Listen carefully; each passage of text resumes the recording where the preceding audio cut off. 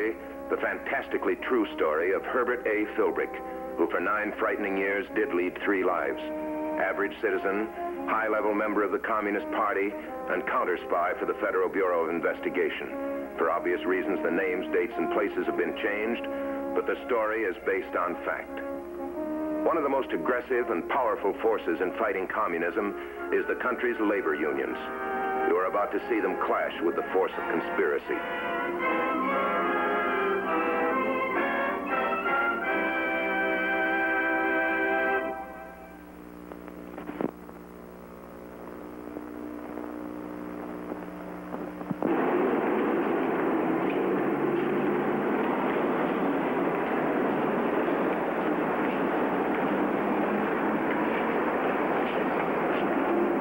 You're walking into trouble, Philbrick. Funny, you haven't heard anything about a strike at Pendleton's. Your office handles their advertising, too. Nothing in the papers, nothing on the radio. Doesn't add up. That's Eve Baker. Cool, competent, attractive. Very attractive. Looks like the typical young advertising woman. Matter of fact, she is. Only the product she's pushing happens to be treason.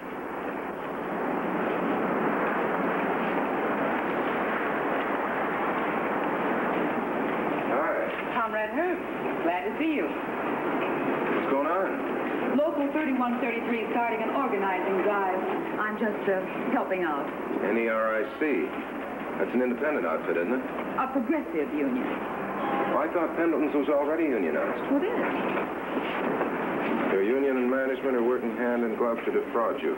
Only an independent, progressive union can protect your rights. Pretty strong stuff. Getting anywhere? We will. Well, I'd like to stick around, but I'm playing at being an advertising man. Mr. Newton's secretary called me something about a new advertising campaign. It was I called you, Comrade. You? We've a new job for you. See Comrade Mitch at headquarters. Okay. Looks like I lugged all this stuff for nothing, huh? Don't worry. You'll be doing some new copies. Only not exactly for Pendleton.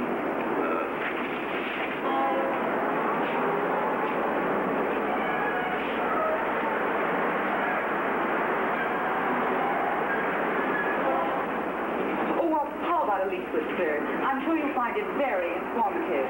Thank you. You bet he will, comrade. Special FBI agent Harold Henderson believes in being well informed. It's part of his job.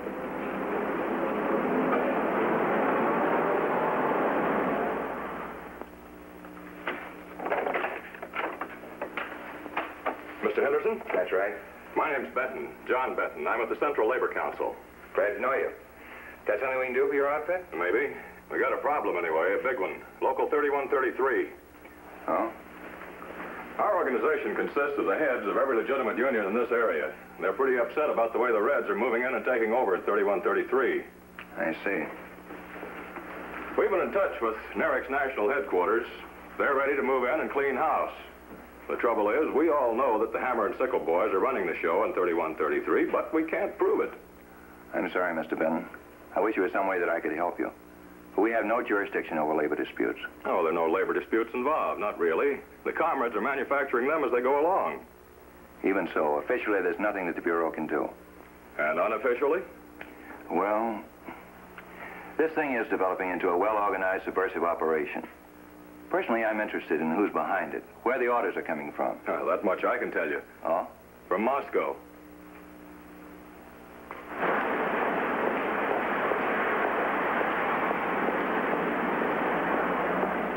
When you're told Comrade Mitch is waiting for you at headquarters, you go see what he wants. Comrade Mitch doesn't like to be kept waiting. Okay. Okay. Okay, so long.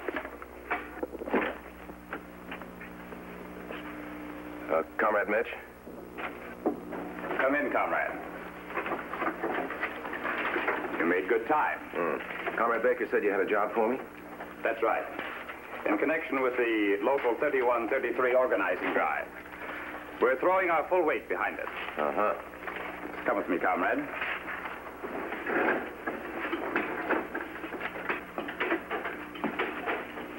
I didn't know that 3133 was a front organization.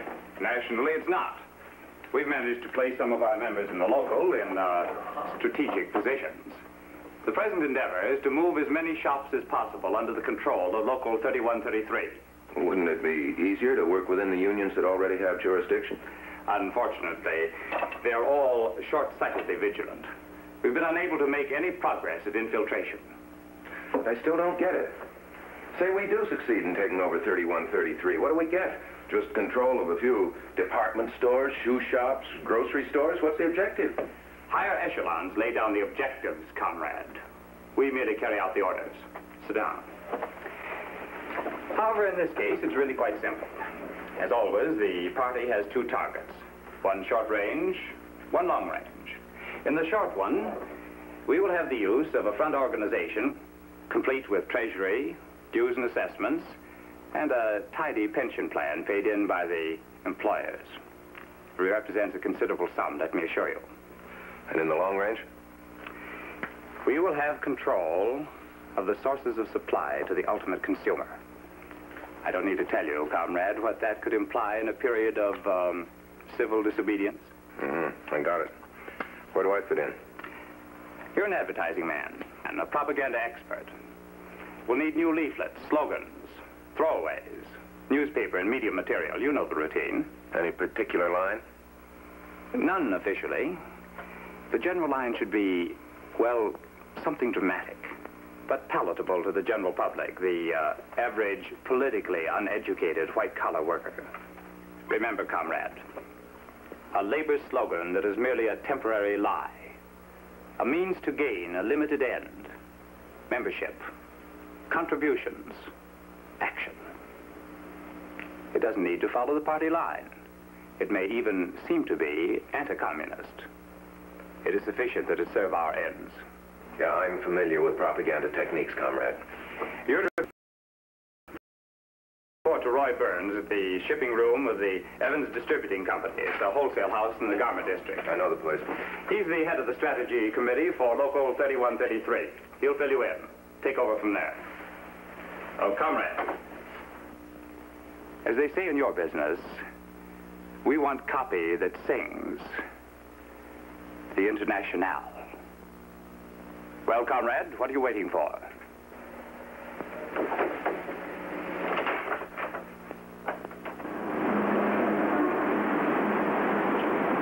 Hey, Herb. What brings you here? You do, Herb. Yeah, you got a new assignment, advertising campaign. Yeah, labor relations. You interested? We're interested in anything that your friends are up to. Well, I'll keep you posted. Good. Normally, we aren't interested in union activity. This is different. Yeah? Local 3133 is a moribund outfit. Well, the memberships were lazy. They didn't vote. So the boys moved in. Now they're going to paint the town red.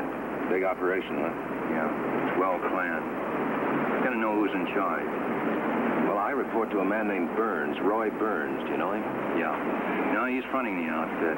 I know he's taking orders from someone else. Mitch? No.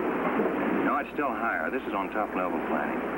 We've got to know where the connection is, how it's being made. Well, I'll keep my ears open. Do that. Let us hear from you, will you? Yeah, you will.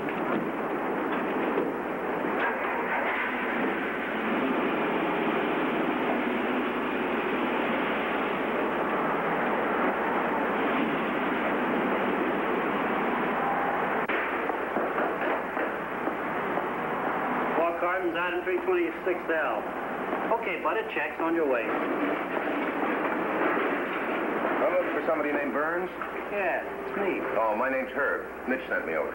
Oh, that's good, yeah. You're the information propaganda guy. Glad to see you. He said you'd fill me in, get me started. Sure. We got an organizer meeting for the Pendleton clerks night after next. You can use some literature there, you know, throwaways, pamphlets, anything you can do. Okay, any special line? Yeah. Not written up fancy, but the gimmicks are there. Company-dominated unions, slave wages, sweatshop conditions, yeah. Demand higher base pay, longer vacations, pension plan. Thought they had a pension plan at Pendleton's. Oh, we want a bigger one. Uh-huh. Well, then you're going to concentrate on Pendleton's, huh? No, that's just a starter. We get in next week, we hit up a dozen typical shops, all parts of the city. Music stores, appliance shops, dry cleaners. Going to give them the full works. Make it a routine. A little rough stuff, maybe. Well, 12 or 13 picket lines, that's going to stretch your membership pretty thin, isn't it?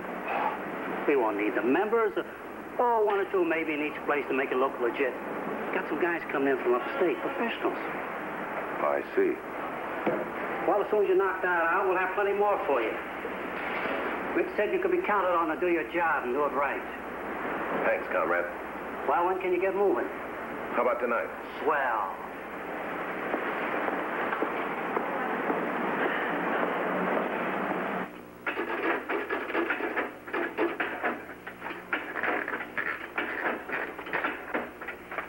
Nearly 3 in the morning. Comrades don't keep union hours. Your office would charge an advertiser plenty for a campaign like this. Mimeograph throwaways, hand-lettered placards and show cards, a 2-color run mailing piece complete with photographs of sweatshop conditions, carefully staged by professional models, half-page display ads in the proletarian press, the communist press, that is. Wonder what it's costing Local 3133. You know the answer to that. All they have to pay out is their independence. Comrade Burns is all set for tomorrow's organizing meeting. Literature, membership cards. He's even got a speech. Matter of fact, it's a pretty good speech. You ought to know, Philbrick. You wrote it. Now, just sign these little cards, my friends. They're your passport to freedom. Freedom from company-dominated union, from sweatshop conditions, from racketeering, from misuse of union funds. Yes, fellow workers, I'm not afraid to give it its real name. Freedom from slavery! A week, 2 weeks, takes time for a campaign like this to move into high gear, but it's beginning to show results. The stack of membership cards is growing. Of course, some people don't always believe all they read. And there are some people who don't believe all they hear.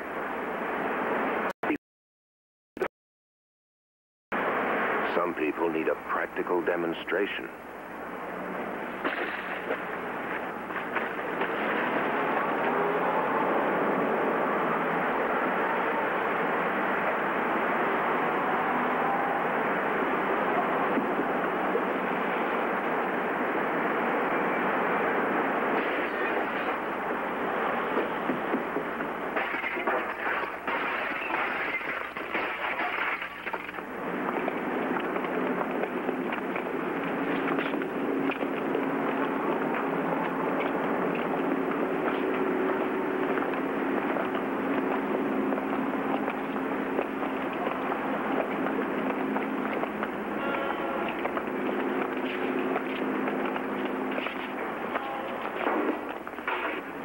Philbrick, the comrades are just recruiting.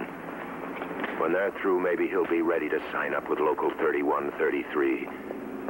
If he's able.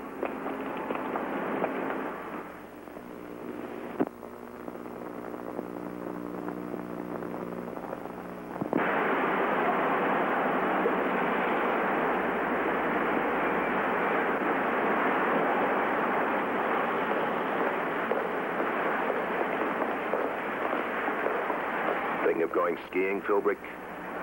No, wrong sport.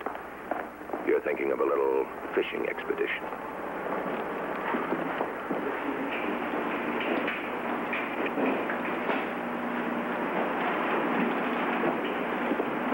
Hi. Hello there. What do you think about this for a fly rod? It's one of those hollow glass jobs. Yeah, not bad. Pretty light, though, and doubt if it'd catch a big fish. Oh, I want you to meet a friend of mine. It's Mr. John Benton of the Central Labor Crew. This is the man I've been telling you about. Let's just call him Mr. X. Glad to know you, Mr. Benton. Glad to know you, Mr. X. Mr. Benton here is working for the organized labor. He's sort of a troubleshooter. He's trying to check on that trouble over at Local 3133. Oh, yeah. Of course, there was nothing that the Bureau could do about it officially, so I told him about you, patriotic private citizen who was close to the picture. He understands your position. Excuse me. I heard this was going to be sort of risky, but you've always been an awful lot of trouble. Yeah, but on the other hand, a local vigilant labor union, and there are plenty of vigilant ones, going to be our best defense against communism. That's what makes this kind of thing so hard to take. One outfit like 3133 hurts every other union. And if this keeps up, the merchants will have to ask for police protection against violence. They've been pretty reluctant to do that so far. You know what'll happen then? Yeah, sure. Commies will start screaming that the workers are being clubbed around, Gestapo methods, fascist police state. Pretty soon you'll really have labor trouble. No, Mr. Benton, you better count me in. What do you want me to do? Well, what we really need is the tie-in. The missing link, the big shot. Same old story. I haven't got anything, really. All I know is that Roy Burns is taking orders from Mitch, and Mitch is taking orders from somebody else higher up. Whoever it is, he seems to know both sides of the picture pretty well. You figure he's tied in with the union as well as the party? Just a hunch, but that'd be my guess. Well, the national heads of the union can't act on hunches. But they're ready to move fast as soon as they get the facts. Well, I'll be in touch with you, gentlemen. Hey, Herb, before you go, try this. It's got a heavier action.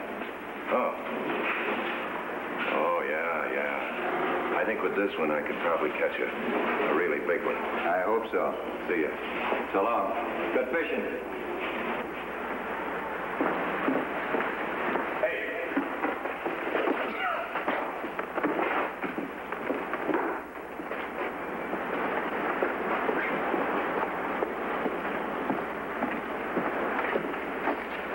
What goes? That guy over there is a labor organizer, comrade. Works for an undesirable union.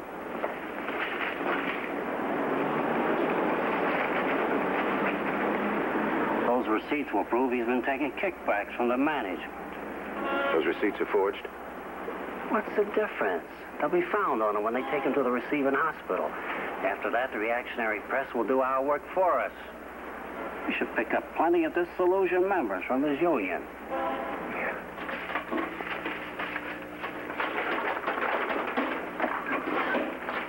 Well, that makes nearly 1,000 new members this week. If this keeps up another 10 days, we can go to the NLRB for certification. Mitch. Hello, comrade. Well, thank you, comrade. We're glad you're pleased. Well, after all, comrade, we were just following your orders. Oh, yes, comrade. If you want to personal contact, we can start right away. Just a moment. Give me that address again, will you please, comrade? Yes. Yes. Right, I've got it. Oh, about 45 minutes. That'll give us time to get there. Yes, comrade, you can depend on it. 45 minutes. We'll be on the corner. Come on, comrade, let's go. The boss?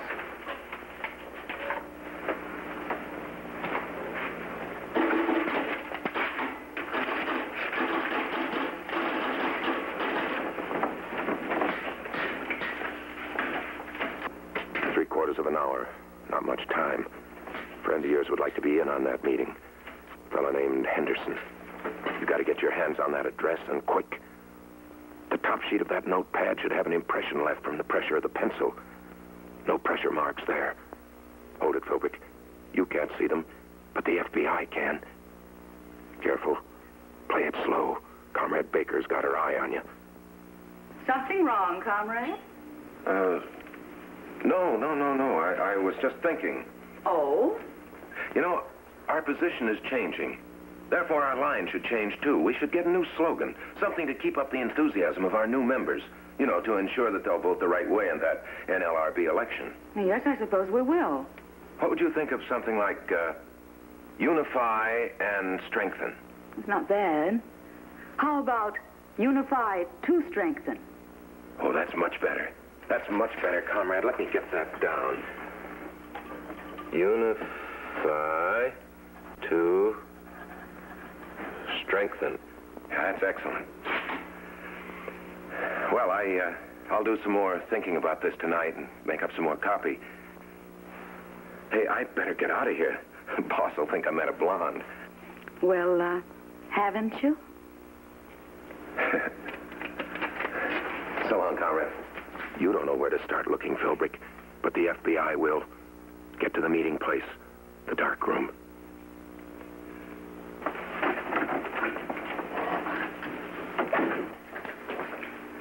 45 minutes from party headquarters. Should put them somewhere in this area inscribed by these two circles. That's, of course, if they take a direct route. You got any chance of getting there in time? Some. We got a camera-equipped panel truck standing by. We'll also have a motorcycle escort till we get pretty close to the spot. Hit the lights, will you?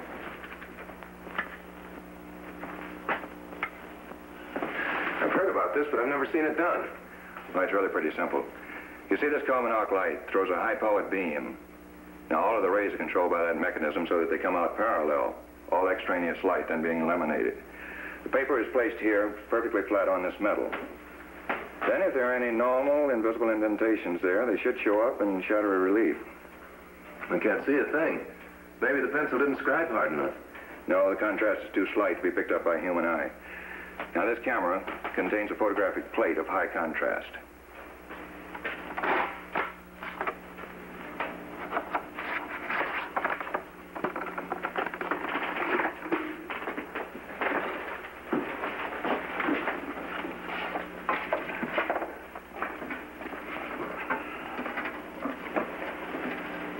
We haven't much time left. Can't hurry the chemical. How long does it take? Shouldn't we be seeing something in there?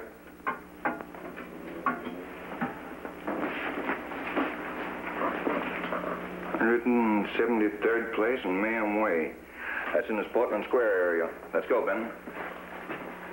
Good luck.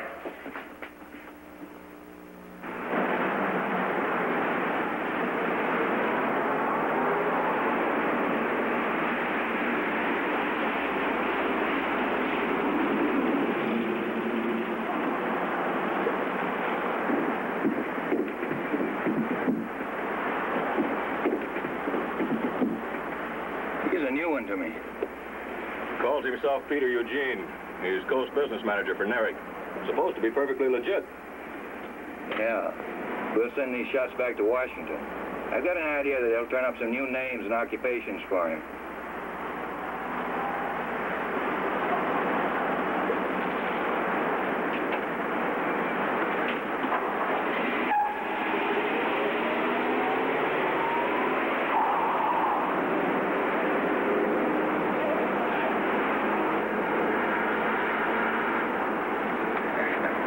Wouldn't you know? They commit a dozen crimes, everything from mayhem to treason, and they get picked up for speeding. Some coincidence, huh? Think so? Don't quote me, Benton, but I think that this will do the trick. You mean you tipped the FBI? I said don't quote me.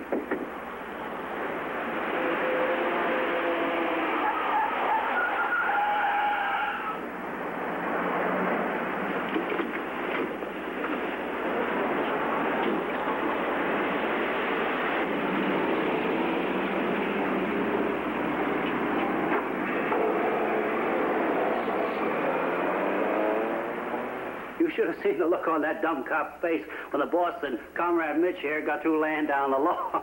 He was ready to go back to the police academy and start over. You don't think it's important, then? The traffic charge? Hardly. Well, what if the newspapers get a hold of it? That's your job, comrade. You know how to handle it. Police rousting, union busting. Believe me, they'd be smarter to drop the whole business. Yeah, I think you're right. Here, take a look at these. Well, not a bad likeness. Front page, too. Sure, headlines. Read it. Local 3133 leader revealed as Soviet agent. Arrest for minor traffic violation brought to light today the fact that Peter Eugene, the so-called big boss of the local 3133 organizing drive, is in actuality Peter Yugonov, a registered propaganda agent representing a communist government. How about this?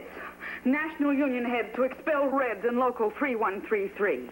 Documents carried by Peter Eugene, alias Yugonov, provide complete list of local membership having Red affiliations.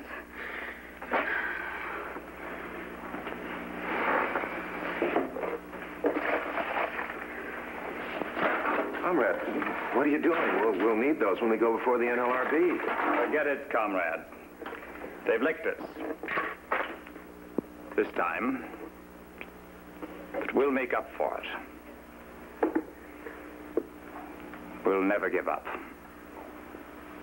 Never. No, you'll never give up, comrade. But neither will the FBI. It's too bad.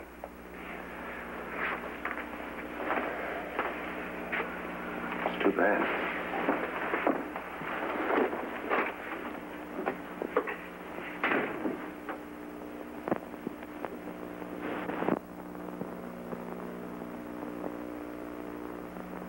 The identity of the head of the organized drive was made public and the communist infiltration methods exposed, the party's threat to both labor and management was destroyed.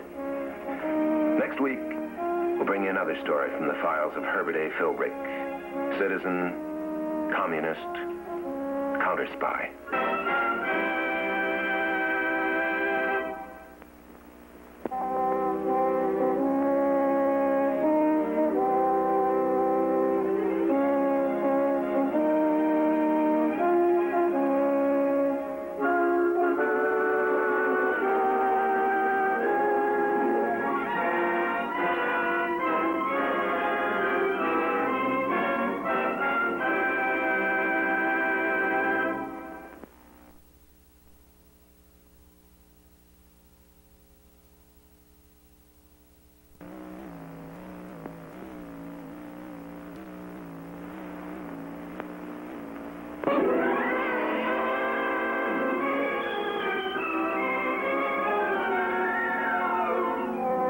This is the story, the fantastically true story, of Herbert A. Philbrick, who for 9 frightening years did lead 3 lives.